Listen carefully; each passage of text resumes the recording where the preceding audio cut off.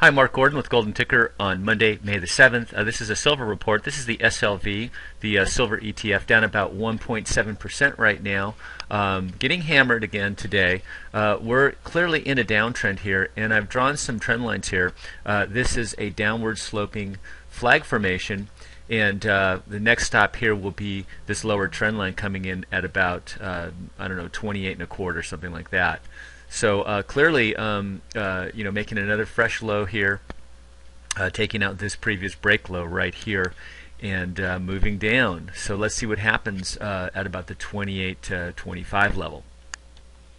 And nothing on this chart looks good for silver. We're down below all the key moving averages. Right here, this gray line here is the 10-day moving average, clearly below that. That had offered some overhead resistance, which we could not get through. And right above that is the red line, which is the 21-day moving average.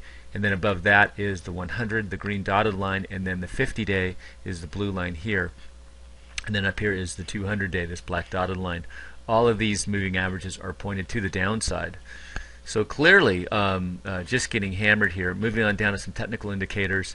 One bright spot is that the stochastics are now down below 20. That would indicate an oversold condition here. But markets can move lower and do move lower in oversold conditions sometimes, especially when the stochastics go sideways like it did here in March.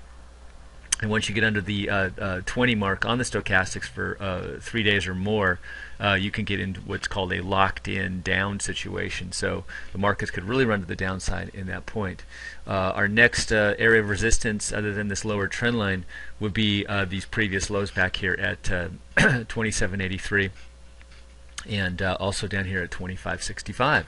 So let's hope that doesn't happen for silver. And moving on now to a weekly chart of silver, you can see this downward sloping wedge formation here. You can also see that we're making a cup formation here, and then look like we're going to put in a handle, but that handle is breaking down. Perhaps we'll be forming a new base here. We're not forming the right side or upside of any kind of a base here yet. So markets, silver clearly in a downtrend. And of course down below all these major weekly moving averages as well. One thing you want to notice is that the blue line, the 10-week moving average, has now crossed below the 20-week. And that's a death cross there, not a great sign for traders here.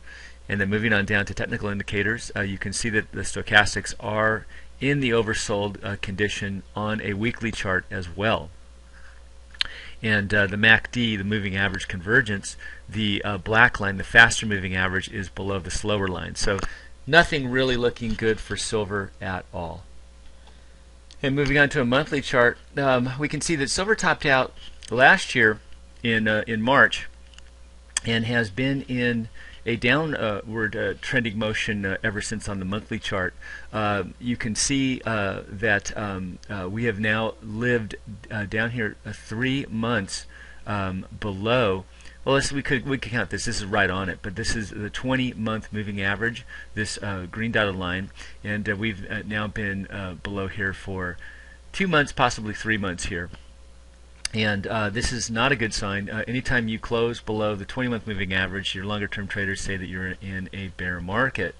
And you can see that the 10-month has crossed the 20-month here, something that hasn't happened since way back here in late 08 during that bear market there.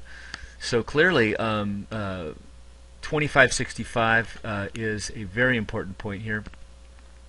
We do have this black dotted line, the 40-month moving average, coming up here to maybe offer some support should we try to go down and re-challenge that low. That is not something out of the question. Markets like to do that, like to put in a low and then come back and re-challenge those. So don't be surprised if we go back down in the 25.65 area. So silver back in a bear market. Thanks for listening and good luck.